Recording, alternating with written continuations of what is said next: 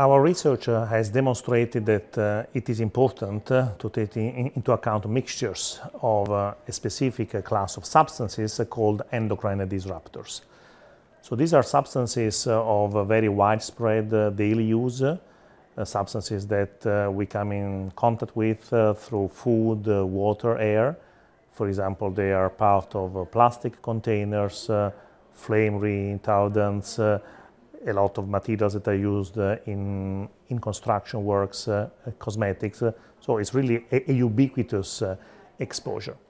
And currently, the regulatory system tests these substances, and there are hundreds of such substances, at least hundreds, that are put into the market every year as part of new production pipelines. And currently, the regulatory system checks for toxicity on a one-by-one basis. So basically, each of these substances is tested in isolation.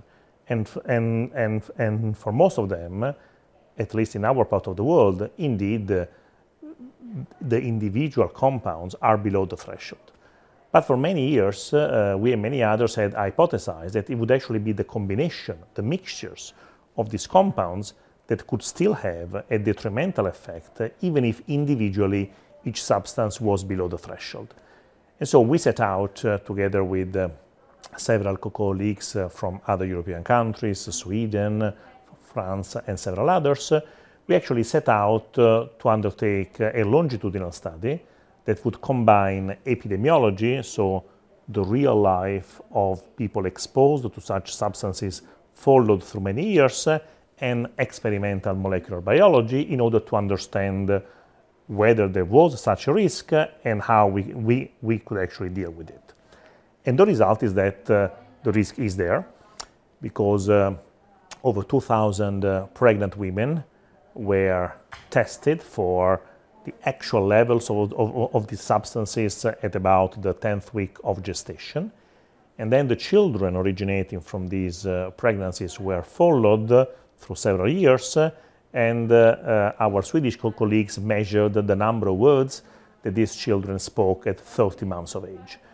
The number of words at 30 months of age is a very important indicator of cognitive proficiency, and is also an indicator when it is decreased. So when children speak fewer words, of problems that will unfold later in life, such as, for example, intellectual disability, and also autism spectrum disorder. And it was possible to associate mixtures of these endocrine disruptors to a detrimental outcome in terms of language at 30 months. And so this mixture was then synthesized in vitro in the lab, and we exposed this mixture to brain organoids, so to structures, to cultures in vitro that are very complex and that recapitulate over time some of the important features of how the human brain develops in vivo, including its temporal dynamics. And we could find that it was actually the mixture of the substances that had a very significant alteration on the neural cells as they developed. And this alteration included pathways that are regulated by hormones, and in fact, these are endocrine disruptors, so they interfere with the way in which hormones work.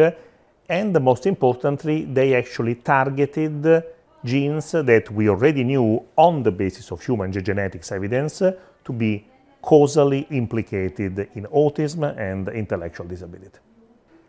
The implication for risk assessment is very profound, because this study demonstrates in a rigorous way for the first time that mixtures need to be taken into account.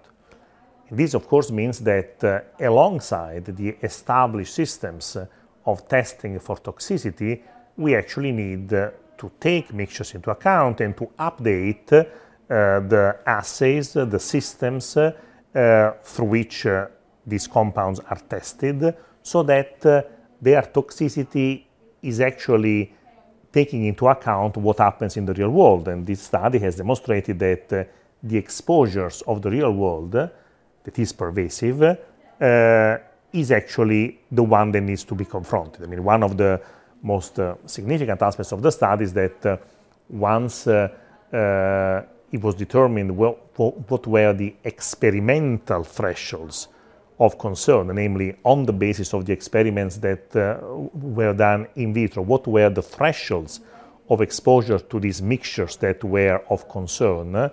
We then went back to the original data from the pregnant women in Swedish and found that up to 54% of them had been exposed during their pregnancy to such levels of concern.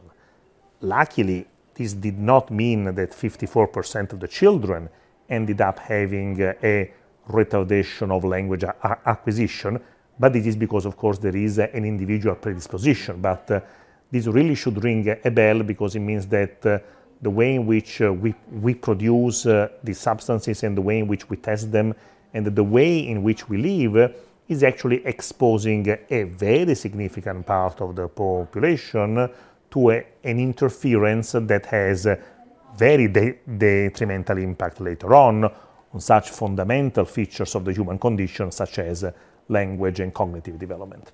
This research started at the European Institute of Oncology in my lab as part of this very large European project, EDC-MixRisk, funded by the European Commission, precisely as a project that had to test whether the mixtures was a relevant unit that we should take into account in order to actually protect our health.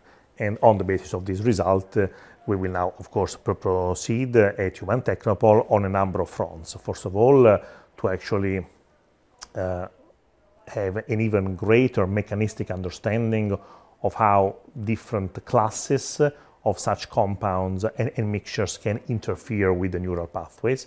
Meanwhile, the children have been profiled for their cognitive attainment through 7 years of age, so we can have an even greater granularity in the combination between the mixtures and these various neurodevelopmental outcomes.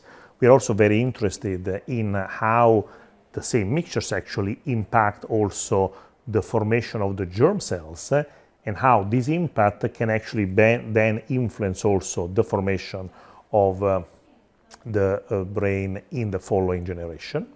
And we are, of course, very interested, together with our colleagues as part of another major European project called Endpoints, in actually developing assays of neurodevelopmental toxicity. In other words, taking fully on board the implication of this study and making sure that we provide the community with standardized assay that can hopefully allow us all to have a healthier life and a healthier environment.